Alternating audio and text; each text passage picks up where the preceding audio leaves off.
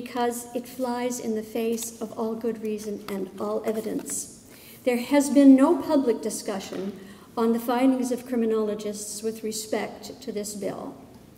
The political focus has been on creating a moral panic and a sense of fear with absolutely not one shred, and I am not overstating this, there is not one shred of evidence, real data-based evidence to support anything in this bill.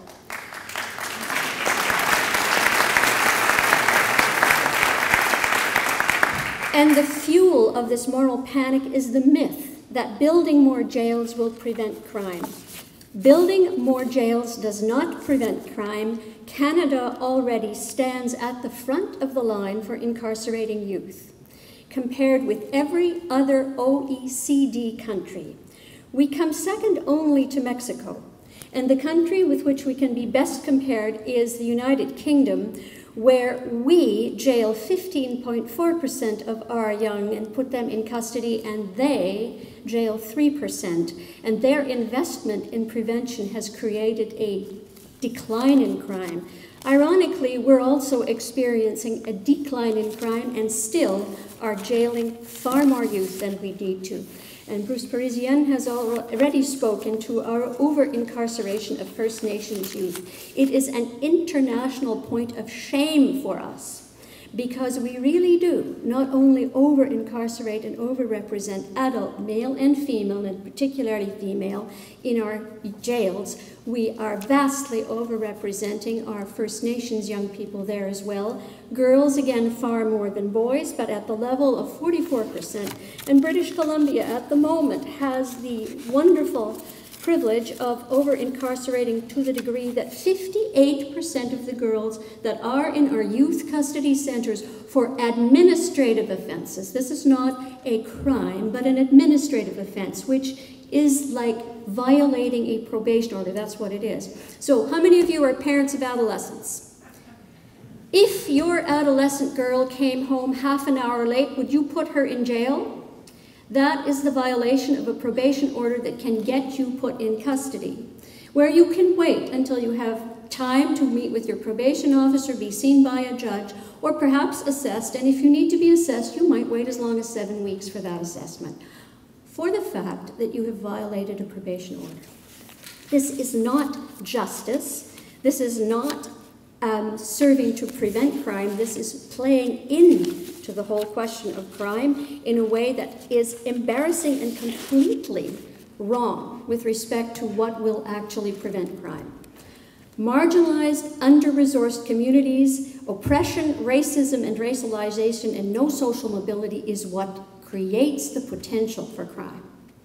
Gender-based oppression and abuse, and jailing people for their poverty is what is at bottom driving the growth in our criminal justice system while crime is in decline. We currently have the lowest murder rate we have had since 1966. And if you really want to know whether a society is going to hell in a handbasket, you look at the murder rate. And our murder rate is extremely low by comparison. The cost of dealing with a murder is typically about $17.5 million. A rape costs $448,532. A robbery, $335,000. An aggravated assault, $145,000.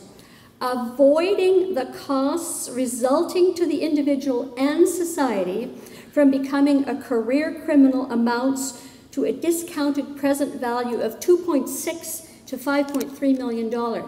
That is what prevention can do for us. So why in the world would we be investing in incarceration? Investing in disadvantaged young children creates high economic returns, as high as 15 to 17% for every single dollar invested.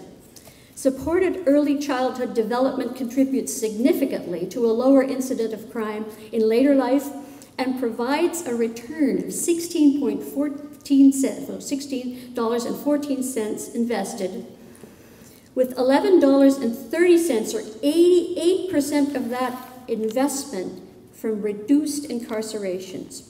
Spending more and more on police, courts, and prisons does not reduce crime.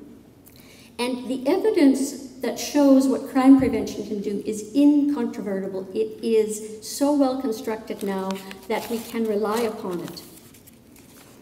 What I find really interesting about this debate, and I thought about it all day, what am I going to say to you? I find us standing here attempting to reason in an evidence-based way. I think we need to turn the argument around. This government is flying in the face of all evidence and is, in the name of public safety and protection, engaging in the subversion of the democratic process by distorting the facts. It is a subversion of the democratic process to distort the facts, to use fear to mislead the very public it is legally bound to protect. Government, any government at any level, has the fiduciary responsibility to act for the common good and to do so on the best possible evidence. Instead, our current federal government is moving to pass a law that we know, through extremely well-documented evidence here in Canada and elsewhere, including Texas, in the Western industrialized world, will do exactly the opposite of what the law promises to do. And in the process, will attack our most vulnerable citizens and jail them, where prevention and early intervention would be by far the better and more effective intervention. And these people will be turned into the raw material that will provide jobs for the construction and surveillance industries as a backup for our mishandling of economic policy, starting with the lie of the cut tax mantra. This same government touts the Made in Canada notion of responsibility to protect on the international stage and is instead creating a lack of safety at home. And that is why we have to stand up against this bill. Thank you.